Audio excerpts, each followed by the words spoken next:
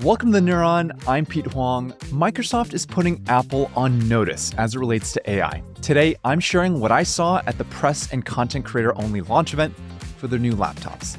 Let's go through what they're launching and what it says about the future of computing. It's Tuesday, May 21st. Let's dive in.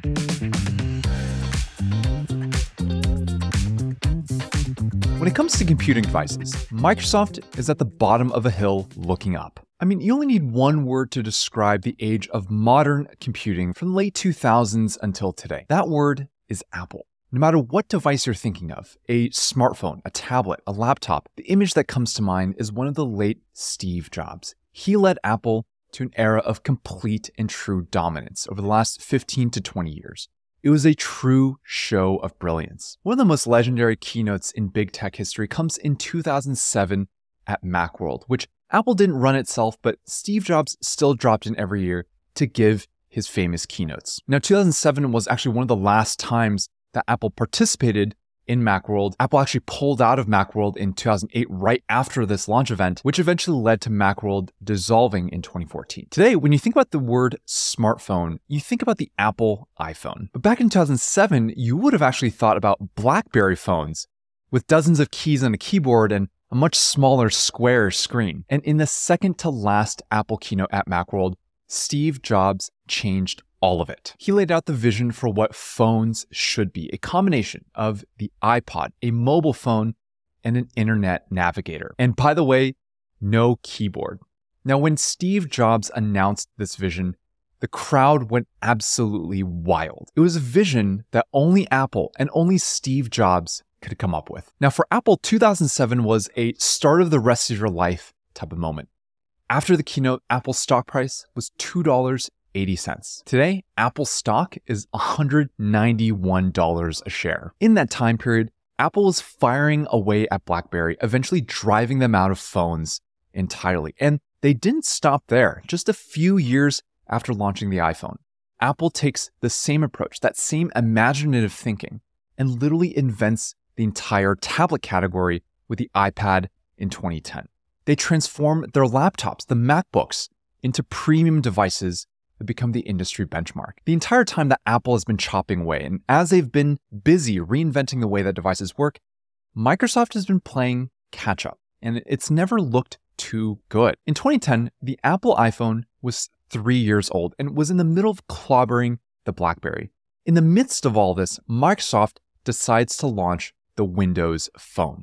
But it barely even got off the ground, and they gave it 5 years before deciding in 2015 that enough was enough and shutting down the product. That year, in 2015, the iPhone reached north of 40% of all smartphones in the US, and BlackBerry phones had gone extinct. In tablets, after Apple launched the iPad in 2010, Microsoft launched the Microsoft Surface 2 years later in 2012. Even today, tablets are still dominated by the iPad. Apple controls about 40% of the market, whereas the Microsoft Surface barely covers 2%. Now, in laptops, Microsoft launched the Surface laptop in 2017 to go head-to-head against the MacBook Pro in premium laptops. Here, Microsoft is actually sort of winning, but because of Windows, not because of the Surface laptop. The market is led by Windows laptops made by other laptop makers who pay Microsoft for the Windows license. And lots of this winning comes from work. If you get a laptop from work,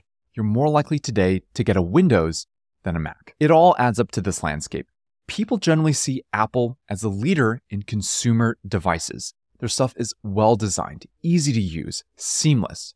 Microsoft stuff screams business, work, productivity, and it kind of feels stuffy as a result. But Microsoft has one advantage that Apple does not have: a $10 billion partnership with the leading AI company in the world, OpenAI. And with that comes exclusive access, an inside view into what's coming.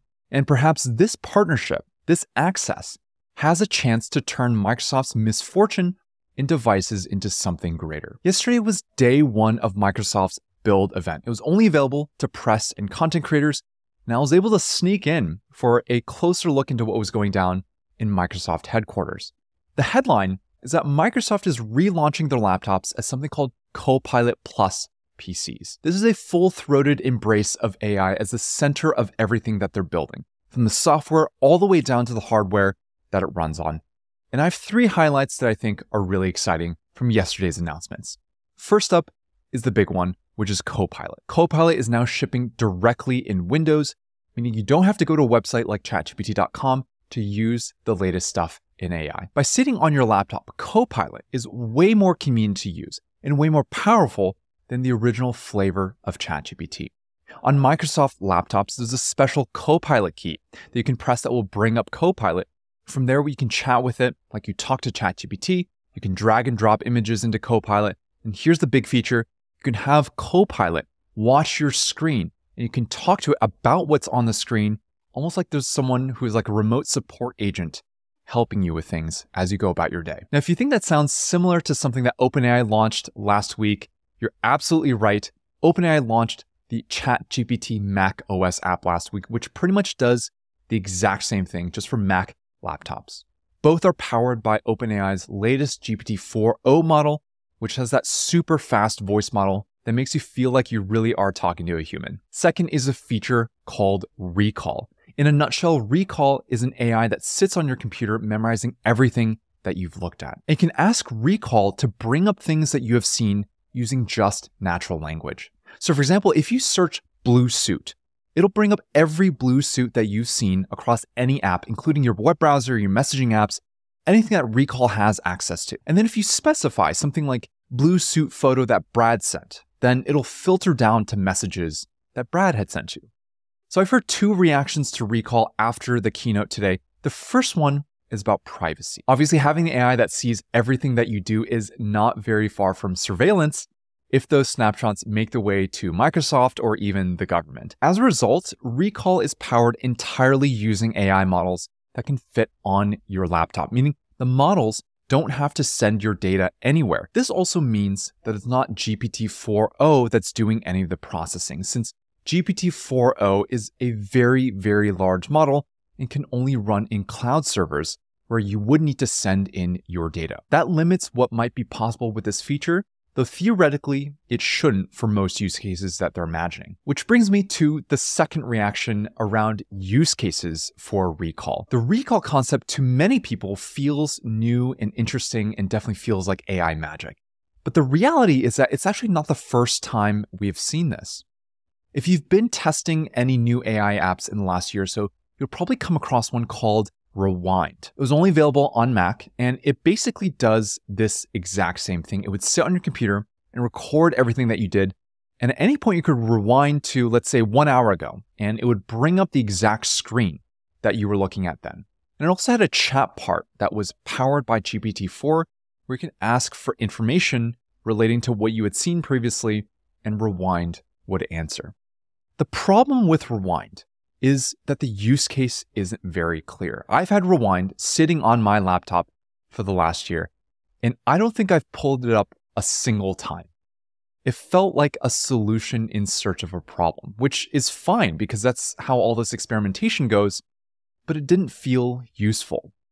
That might explain why the company behind Rewind has chosen to focus on its other product called Limitless, which is an AI wearable that you can speak into and use AI to track and process all the stuff that has happened. Now, if it's not a problem of use cases, then Recall definitely at least has a problem of behavior change.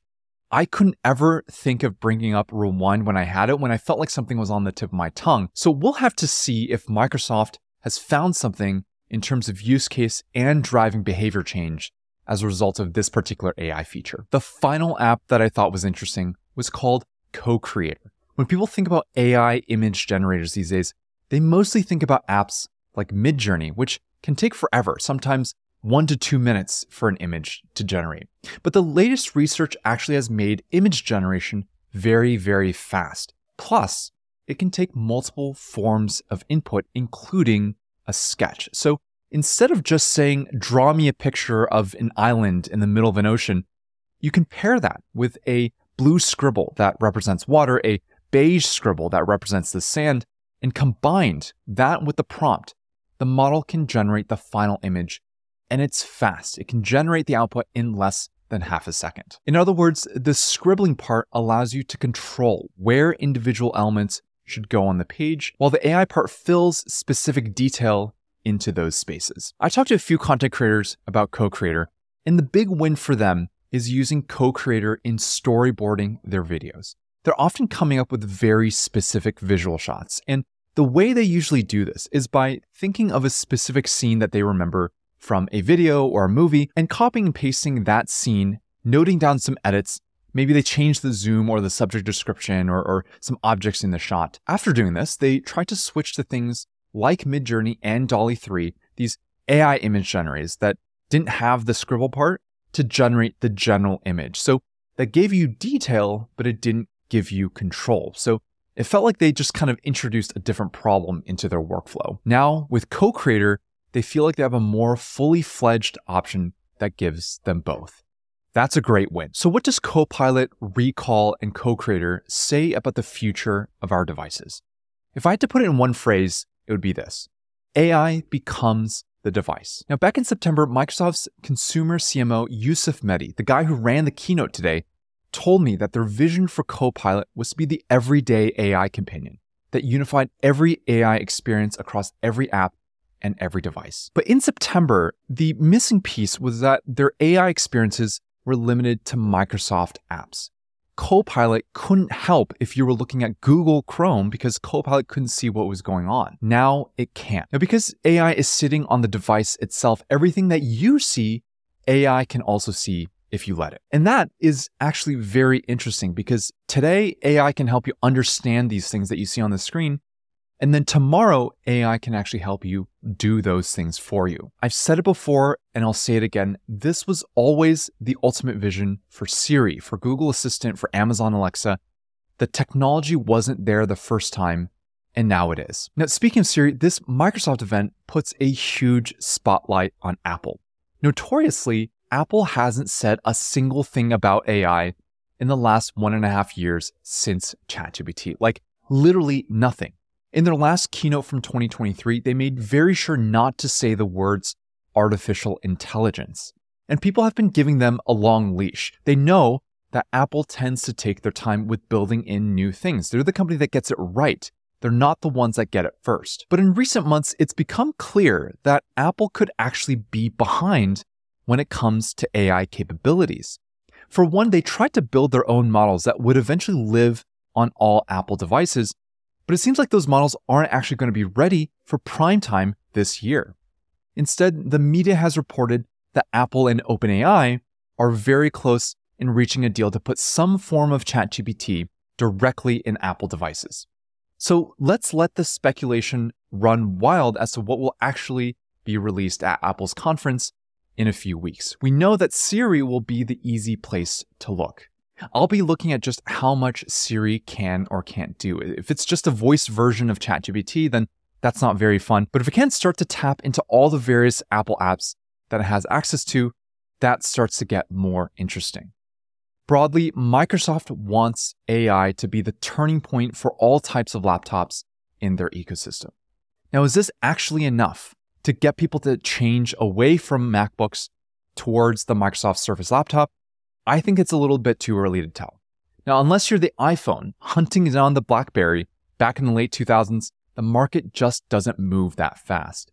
And for me personally, my next purchase decision is a very, very long way out. I just moved to a MacBook last year, and I can see myself using it for another 3 to 5 years before deciding to switch. In that time, I imagine we're going to see a lot of changes to what laptops look and feel like.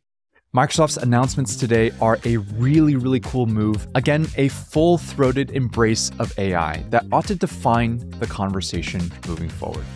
This is Pete wrapping up the Neuron for May 21st. I'll see you in a couple days.